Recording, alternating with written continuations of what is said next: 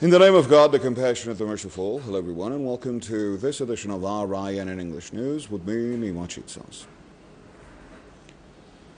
People in capital Tehran and many other cities across the country observed the birthday anniversary of Imam Hassan Mujtaba, peace be upon him. Saturday is the 15th day of the holy month of Ramadan, the day Prophet Muhammad, peace be upon him, became grandfather for the first time. On this blessed occasion, his daughter Hazrat Fatima Zahra and her husband Imam Ali, peace be upon them, became proud parents of a radiant son. Imam Hassan, peace be upon him, the leader of the youth in heaven, was born in the holy city of Medina in the 3rd year after Hijrah.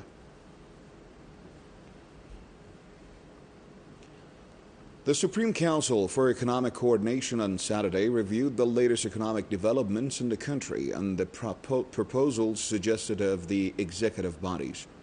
At the meeting, attended by the heads of the 3 branches of power, the proposal by the tax organization over expediting and facilitating affairs related to taxpayers was approved. According to this decree, the deadline for submitting the value-added tax, VAT, return for the 4th period of the previous Iranian calendar year has been set by the end of May this year.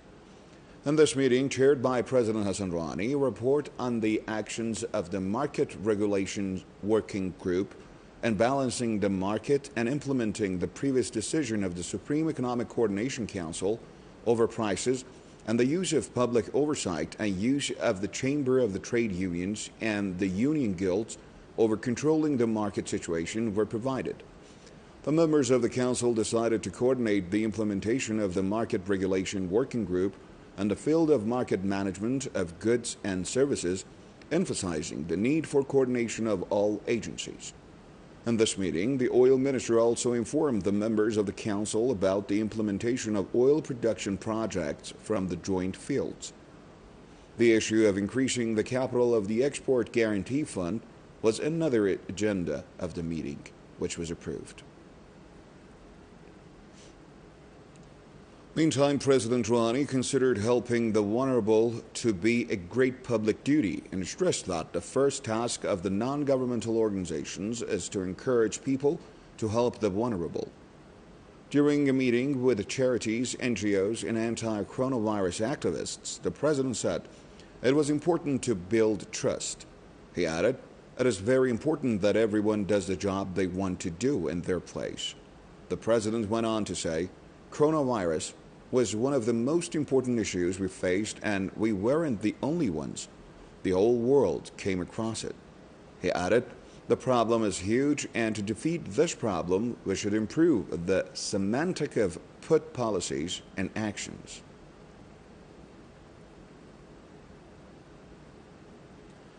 Iran's health ministry says 85,064 patients have so far recovered from the COVID-19. The ministry's spokesman on Saturday confirmed 1,529 new cases of coronavirus infection, increasing the total number of cases to 106,220. Kyonush Jampur said 48 people have died of the disease in the past 24 hours, raising the death toll to 6,589. He added, so far, 573,220 COVID-19 tests have been taken across the country.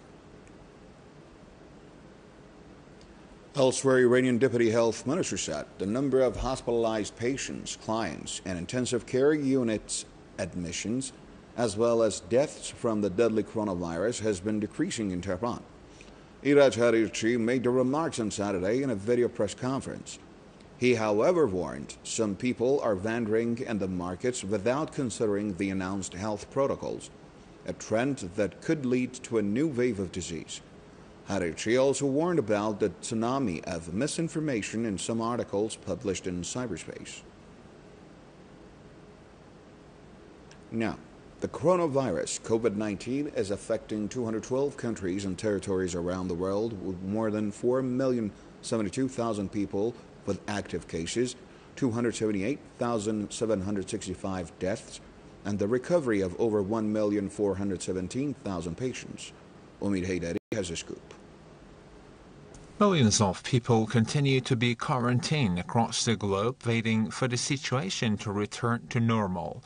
In the past 4 days, reports over the origins of the coronavirus have been in the media spotlight. The German intelligence service's skepticism about the Chinese origin of coronavirus is the latest statement showing that the accusations that were leveled at China over the corona's origins was politically motivated. The German intelligence service said the allegations were an attempt to justify the United States' failure to control the disease. The report by the German intelligence service comes after the U.S. television channels CNN, Russia's Russia Today, and France's BFM have broadcast reports saying coronavirus has an American or European origin. The reports say prior to the outbreak in Wuhan in China, coronavirus was reportedly in France and a home of elderly in Virginia of the United States. China also announced on Saturday that it welcomes independent research into the source of the coronavirus. The Chinese representative to the Security Council said, "We need to respect science and avoid politicizing coronavirus." While Europe itself has 40% of the world's coronavirus sufferers, and the debate over whether corona originated on the continent has risen, the European Commission has advised European countries to keep borders closed to non-European citizens until June 15th. Britain has more than 215,206 active corona cases, with 31,587 deaths from the virus. The British National Statistics Office said blacks are, in comparison to whites, are 4 times more likely to die from coronavirus.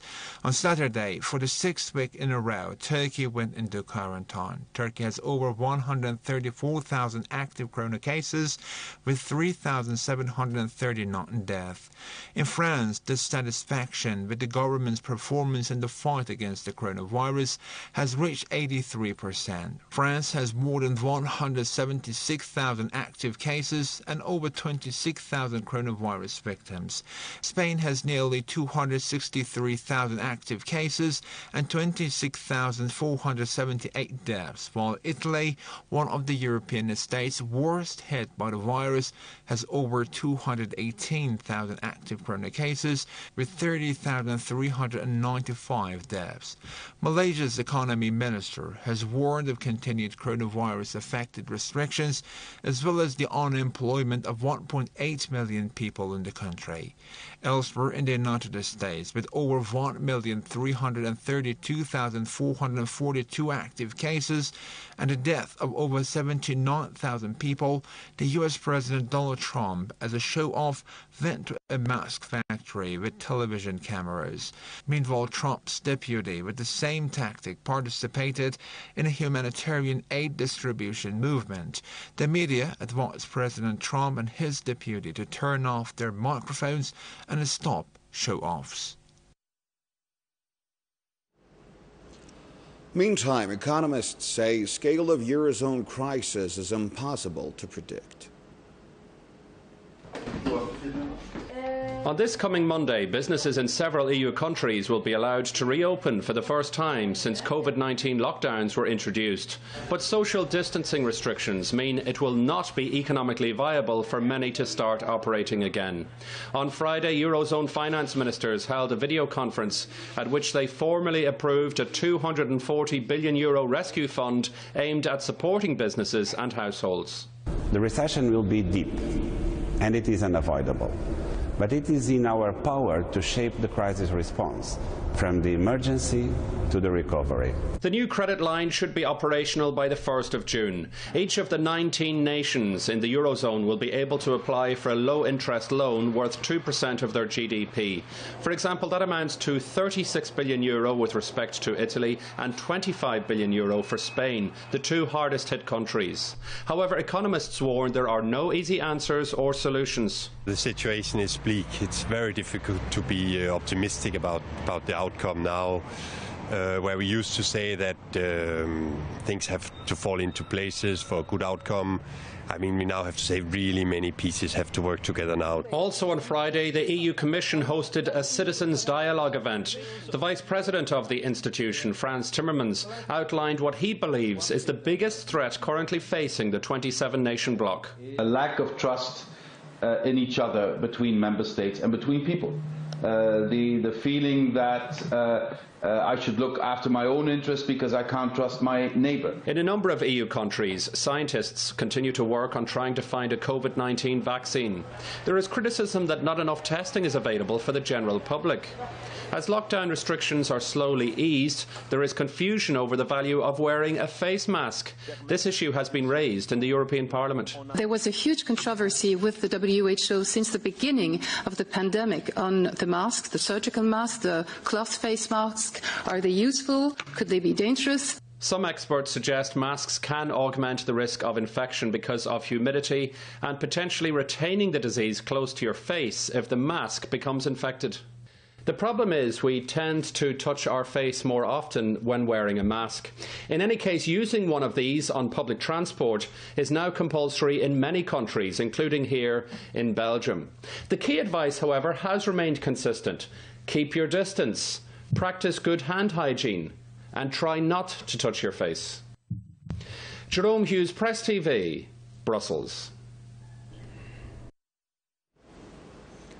Iranian Foreign Minister has called on the United Nations to take a swift action and hold the United States liable for any consequences of its unlawful withdrawal from the landmark 2015 nuclear deal and its unlawful reimposition of unilateral sanctions against Iran.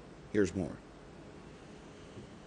In a letter to the United Nations Secretary-General Antonio Guterres on Saturday, Mohammad Javad Zarif explained about several matters related to the unlawful withdrawal of the United States from the nuclear deal, officially known as the Joint Comprehensive Plan of Action, the JCPOA, and the unlawful imposition of its unilateral sanctions against the Iranian people and government in blatant violation of its obligations under international law.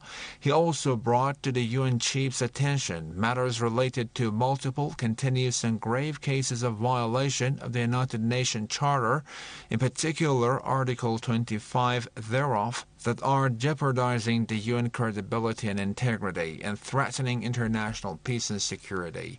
He added the U.S. President Donald Trump on May 8, 2018 officially announced his country's unilateral withdrawal from the JCPOA in material breach of Security Council Resolution 2231, to which the JCPOA is annexed. Zarif said the unlawful U.S. act of unwarranted withdrawal from the JCPOA and the reimposition of its sanctions entail the U.S. responsibility under the UN Charter and international law. He emphasized that the U.S. has violated Resolution 2231, which was in fact submitted by the United States itself and was adopted unanimously by the Security Council on July 20, 2015, to endorse the JCPOA. And that's a wrap. Goodbye.